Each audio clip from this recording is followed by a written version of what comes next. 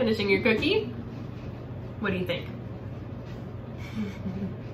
2 thumbs up? Please try this recipe, it's really yummy. All right, you heard it here first. Give it a go.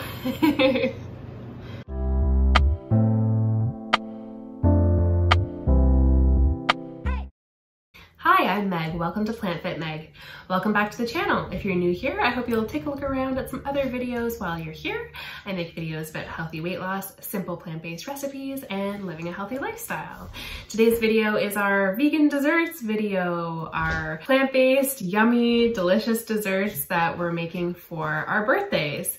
Yay! So Chris and I have birthdays that are very close together, and so we always celebrate together. We usually just make one dessert and that's that, but we're actually going to share 2 different dessert recipes with you today. One is our vegan chocolate cake, which has a secret ingredient in it, a vegetable. And also our chocolate chip cookie recipe, which is super delicious, really easy to throw together in one bowl with ingredients you likely have on hand at your home already. Really fun for the kids to get involved with. I'll also give a nut-free option so that everyone can enjoy this recipe. So whether you have an allergy or you want to send these yummy cookies to school with your kiddo or bring them to some kind of an event, they will be suitable for everyone. I hope you really enjoy this video. Remember to give it a like if you liked it and subscribe below if you haven't already. Let me know what other types of videos you'd like to see on the channel. If you'd like more weight loss content, more recipes, or more info about healthy lifestyle and fitness. I'm open to suggestions and I want to make videos that you guys want to see. So let me know in the comment section below. With that out of the way, let's get right into the vegan desserts. So the first thing I do is I get out my box grater and I wash my zucchini, go ahead and chop off the ends, and then I go through and shred it. So I just start on one side and then I just switch to all 4 sides of it, get it all nice and shredded. There we go. Adding oats to my bowl, oat flour, cocoa powder, baking powder, baking soda, giving that a quick mix through. Then I add in my zucchini, add in some plant milk, some date syrup,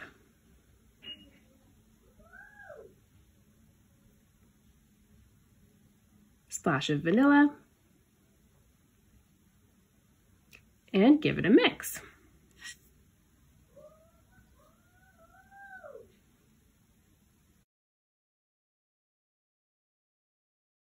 One final ingredient to add in, chocolate chips. This ingredient is actually optional. I didn't have chocolate chips one day and tried this recipe without the chocolate chips and it works just as well. Just a little less sweet. So I'm gonna go ahead and cover my baking pan here with some parchment paper. I like to use clothes pegs just to keep the parchment paper in place while I pour the batter in. That's not really necessary. I just find it makes it easier. So it's a little hack if you wanna give it a go. You could use a chip clip or other hair clip or anything you have on hand to just make your life a little easier in the kitchen. So I'm just gonna go ahead and smooth it out a little bit so it's not too lumpy bumpy. Remove the clothes pegs before I pop it into the oven. I'm also just gonna trim the parchment paper. I just don't want it getting burnt in the oven.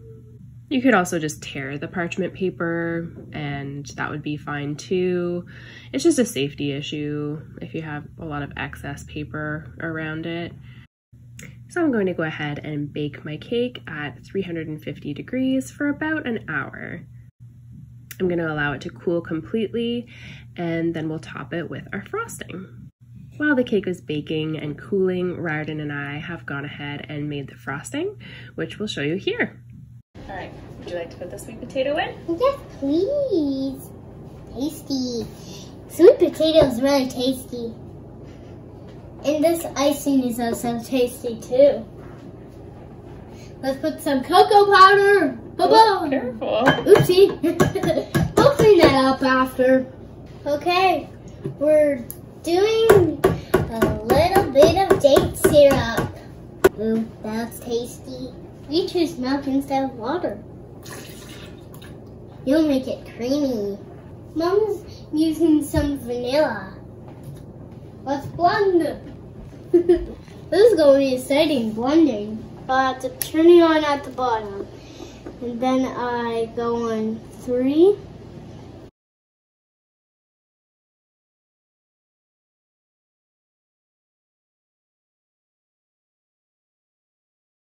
We're done blending our dressing. We're done blending it. Our frosting? Frosting, I should say. We are going to taste test our sauce that we made for the cake. Cheers! Chocolatey. What do you think? Tasty. So I just allowed the cake to cool in the pan. You could always remove the cake from the pan to allow it to cool if you have a cooling rack or something like that, but I like to keep it nice and simple, so I just left it in the pan and I'm just flipping it out of the pan and I'm gonna frost it that way. You could also flip the cake over so that it's right side up, I guess, and frost it that way. But I just left it, you know, bottom side down. I don't think it makes a huge difference. Let me know if you have a difference of opinion in the comment section below. So I'm just gonna go ahead and add this yummy frosting to our cake. Oh, I want to look at the cake. The cake looks beautiful, Mom. Good job. Thank you. The cake looks beautiful. Good. Yeah, it really does, Mommy. I think you did a good job. Thank you. It's really nice. Good. I don't really like icing on the sides, but I think it's really good. You don't like icing on the sides? But I really like it. Oh, funny.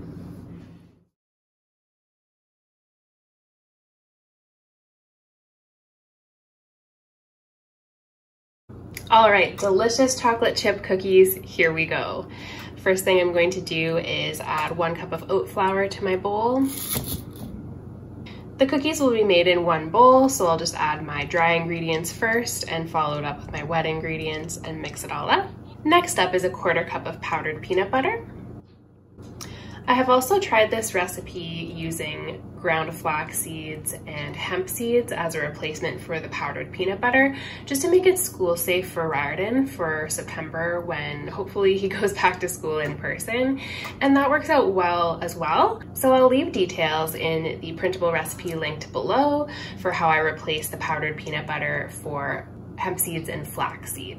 Adding the flax seeds and hemp seeds does bring a different flavor than the peanut butter, of course, but it's equally as delicious, super yummy, and then it's safe for everyone to eat, or most people at least. It's not as much of an allergen concern. Adding some baking powder.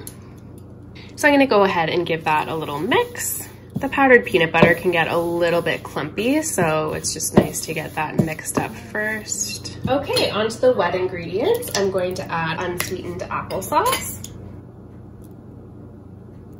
a 1/4 cup of maple syrup or date syrup. Today I'm using maple syrup, but either way, it turns out really delicious. I just ran out of dates. Okay, I'm gonna give that a mix.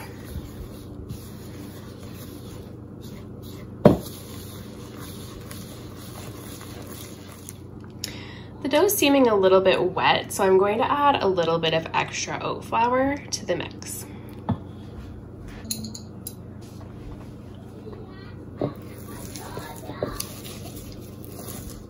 And the last ingredient is chocolate chips.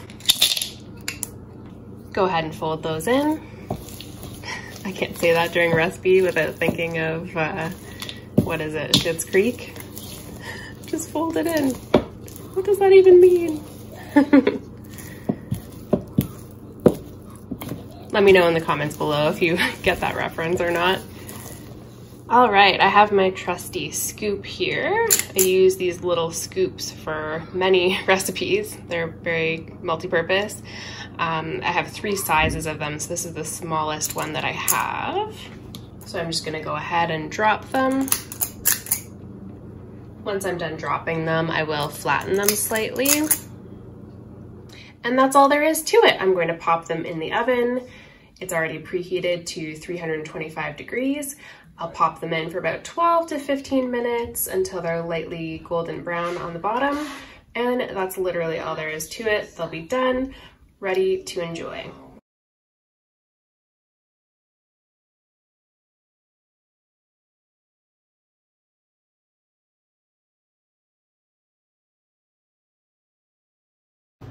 All right, so after making this batch of chocolate chip cookies, Briarden, of course, wanted to taste test. We've made them before, so we know they're delicious, but let's dig in. Ready? Yeah. I'm telling you that they're really, really good. Mm.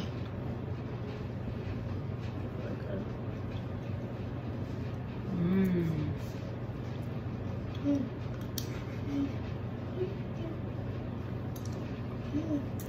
Really yummy. Delicious cookies. They almost have a bit of a cake-like texture. Yeah. Like a cross between a cookie and a cake. Really, really good. Delicious. Super tasty. We're gonna finish these and enjoy them. Let us know if you try this recipe or our chocolate cake recipe and how they turn out for you, and if you make little tweaks or adjustments to suit your own preferences. I hope you really enjoyed this video and enjoy the recipes. Please give the video a like if you liked it. Subscribe below if you haven't already. I hope you're having an amazing day, and I will talk to you soon. Bye.